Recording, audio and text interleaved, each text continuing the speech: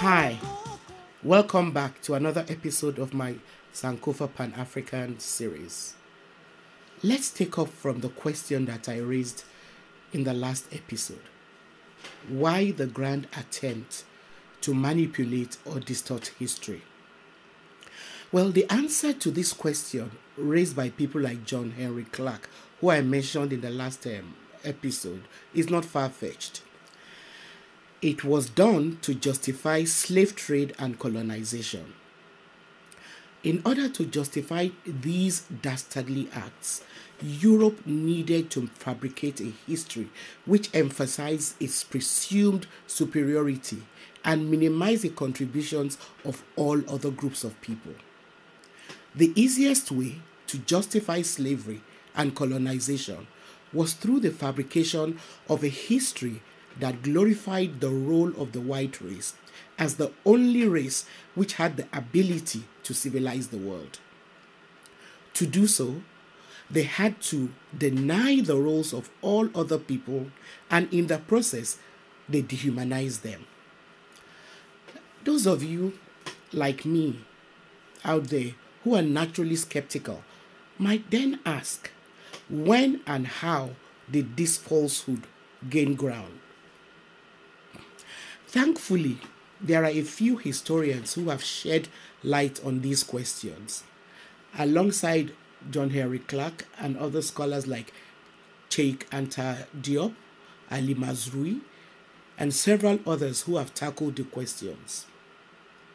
For instance, John Henry Clark and John G. Jackson, another great historian, identified the 15th and 16th centuries as the period when the distortion of history was instituted. So why the 15th and 16th centuries? Well, for the European continent, the 14th century was marked with calamity after calamity. First, they suffered a massive destruction of their livestock and then faced two periods of famine, major food scarcity because crops failed. And the crops failed because they were over-exploiting their land. Next, the population of Europe was almost wiped out by the bubonic plague, sometimes also called the Black Plague. Now, let's pause for a minute and think about how the coronavirus is ravaging many countries in the world presently. Then imagine the devastation of a similar situation on the countries in Europe after the famines. Remember, Europe did not have the advantage of science, healthcare, and technology that we have today. Life for the people on that continent was further complicated by the 100 Years' War between France and England. Even the weather started getting bad, and a period called the Little Ice Age set in. This meant that the winters became colder and lasted longer. This, of course, also impacted food supply. The long and short of it is that countries on the European continent were poor and riddled with disease. They were afraid that they would be wiped out. In desperation, the kings and queens paid and equipped mercenaries who are now known in world history as explorers. They financed them to go to continents like Africa, the Americas, and Asia, which were less populated, had and still have way more natural resources. They sent these mercenaries to go and pillage those places and bring back the bounties to Europe. I'm sure that you're familiar with some of these people, like Christopher Columbus, Vasco da Gama, Niccolo de Ponti, Ponce de Leon, Ferdinand Magellan, Amerigo Vespucci, Richard Francis Burton, David Livingstone, Henry Stanley, Henrik Barth, Frederick Russell Bonham, Mungo Park, a whole bally lot of them were unleashed to go and pillage the rest of the world. It's important that we mark those names because we keep coming across them time and time again as people who discovered this land or that river or founded, this continent and so on. So I'll return to some of these so-called explorers at a later date. Now, these were the people who helped lay the foundation for Europe to colonize the world. One irony of this era in European history should strike us today because it is being played out before our very eyes. The same European countries that were so broke and were made prosperous mainly because of the proceeds got by colonizing and pillaging other parts of the world are so self-righteous now about keeping people from those same continents out of Europe. Anyway, back to the 15th and 16th century. It was the same period when Europe needed to extend itself to Asia and Africa that the claim about racial supremacy became institutionalized. These views about the superiority of the white race were reinforced by people like George William Frederick Hegel, one of the most celebrated Eurocentric philosophers, who described Africans as people who are underdeveloped and devoid of morality, religions, and political constitution. People like Hegel helped to justify Europe's enslavement and colonization of Africa because Europe's territorial ambition needed a deliberate policy to colonize minds by falsifying history. One of the ways that they did this was to put forward the lie that ancient Greece was the cradle of civilization. However, as Professor Ali Mazrui points out, the civilization of ancient Greece would not have been possible without the Egyptian civilization. This is because the Egyptian civilization was earlier than the Greek civilization. Rather, Greece borrowed heavily from the Egyptian civilization.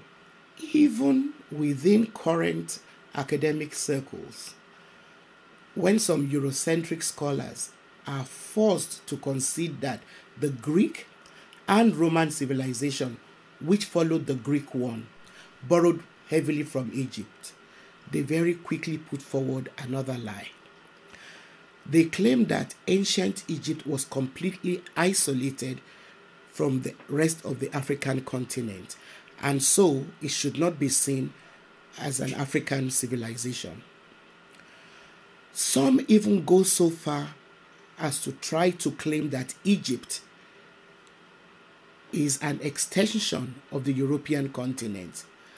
This is why historians like Robert R. Palmer and Joel Colton start their account of world history by first proving that it is wrong to even look at Greece or Rome as proof of European influence on civilization, because the very idea of Europe as an entity is a very current one. The phenomenon that we know as Europe today did not even exist during the Greek and Roman civilizations. These historians also show that, on the other hand, it is more historically accurate to trace the contributions of Black Africans to ancient Egypt than to link Europe's claim to the Greek or Roman civilizations. They challenge claims by Eurocentric historians who project the idea of Europe as the forerunner of world civilizations. Palmer and Colton prove that even the very word Europe did not exist during the Greek civilization, and it was hardly used by the Romans. As a matter of fact, the Romans considered all other Europeans as barbarians. Another interesting fact is that in spite of ancient Roman snobbery, and they were quite famous for looking down on other people, they did not discriminate on the basis of race. Rather, their system was based on Roman citizenship. It was based on the attainment of Roman citizenship.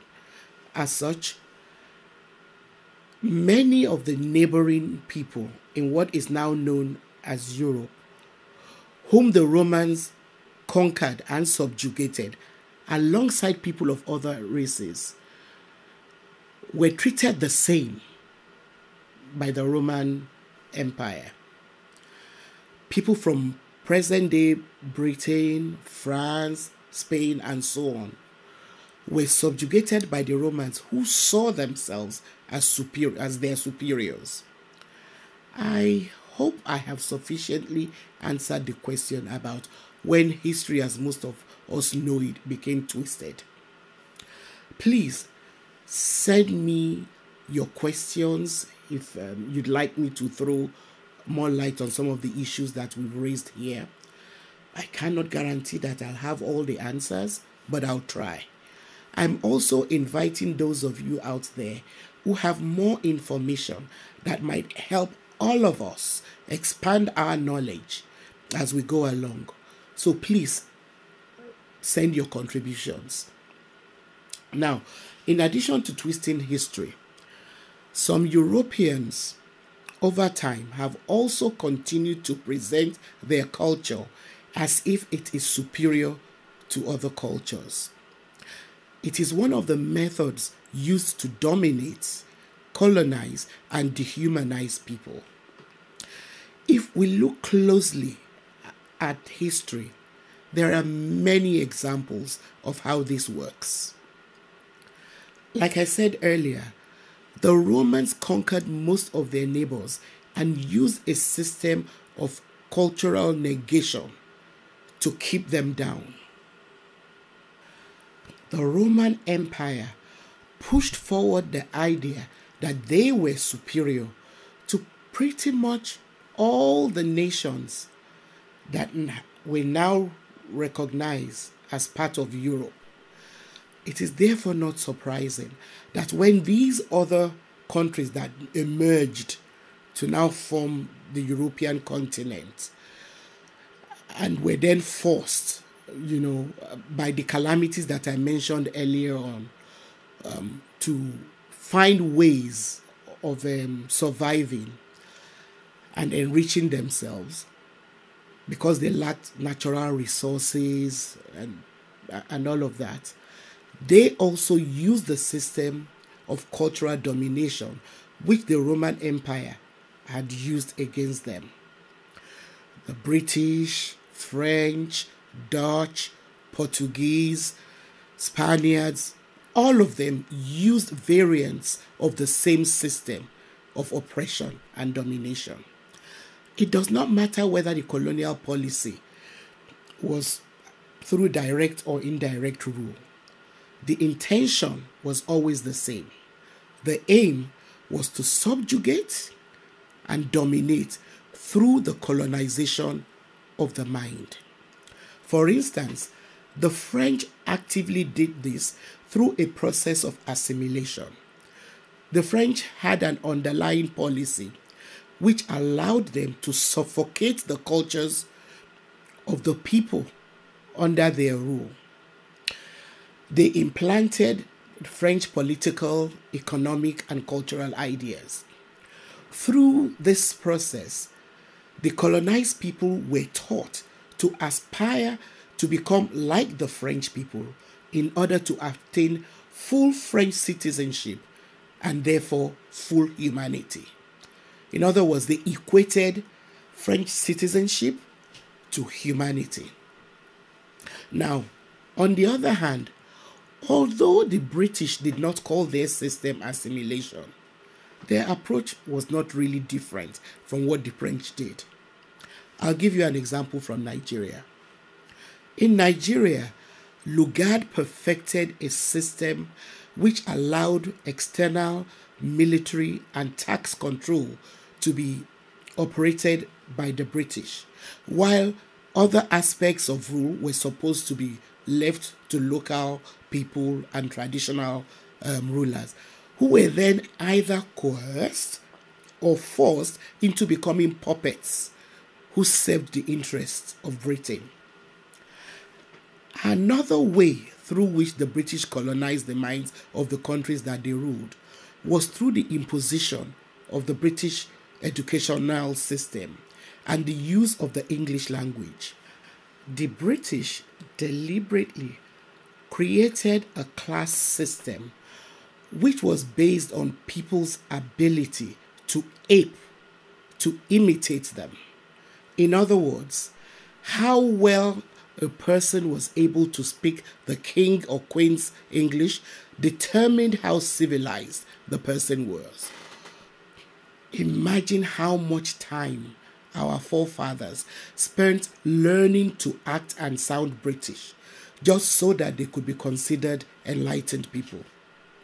Meanwhile, this was done at the expense of their own oral and other cultural forms of education. This system of cultural negation and domination was not only done in Africa. In India, for instance, the system was built into the education system by a man named Thomas Babington Macaulay. Please don't confuse him with the Sierra Leonean returnee to Nigeria, Thomas Babington Macaulay, who was the son-in-law of Bishop Ajayi Crowther. The Thomas Babington Macaulay that I'm referring to here was a member of the British Supreme Council for India. He was the one who designed the British colonial education system that was used in India. He also developed the language. He also determined the language through which students in the colony were to be taught. He did not mince words about his vision of what education in the colony should be. He specified that the British had to form a class to serve as their interpreters to millions of the people that they colonized. In India, he wanted this class of people to be Indian only in blood and color, but to be English in tastes, opinion, morals, and intellect. He is on record laying out his goal in the minutes of a meeting held in the Parliament, in the British Parliament in 1835. It is a system which the British then replicated in other colonies. I hope this proves that as Africans and people of African descent, we owe it to ourselves to actively engaging in challenging biased histories about Africa. We must continue to conduct our own research and share them widely in the most accessible formats. So if Africa is to make any significant stride towards any major form of development, our history cannot remain exclusively within academic circles.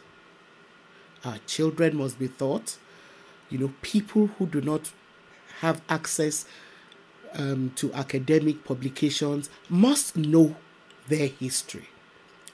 And this is because, as Sheikh Anta Diop points out, even a superficial examination of the cultural situation of Africa challenges us to question the predominant history being pushed forward by the Western world.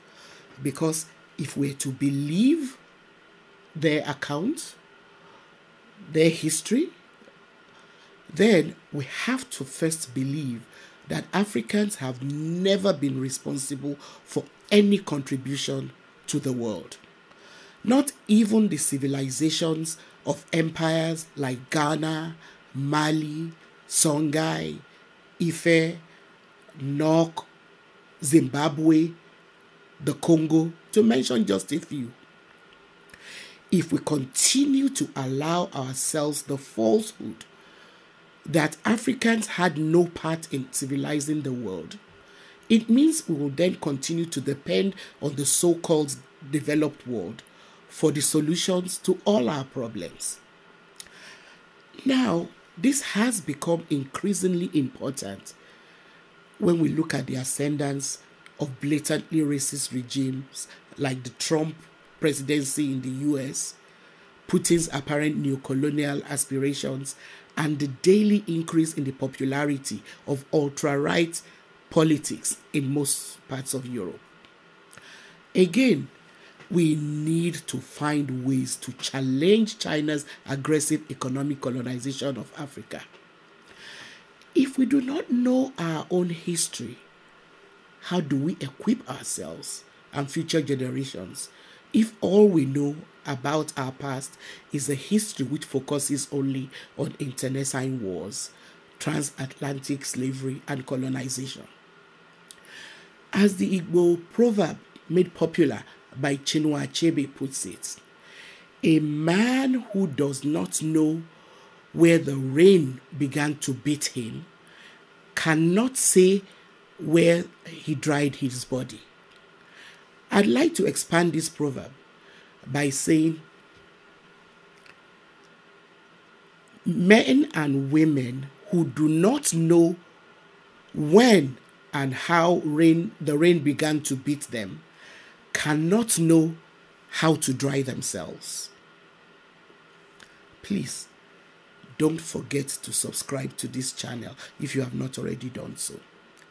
Also, like and share our videos. Thank you once again for joining me on this journey.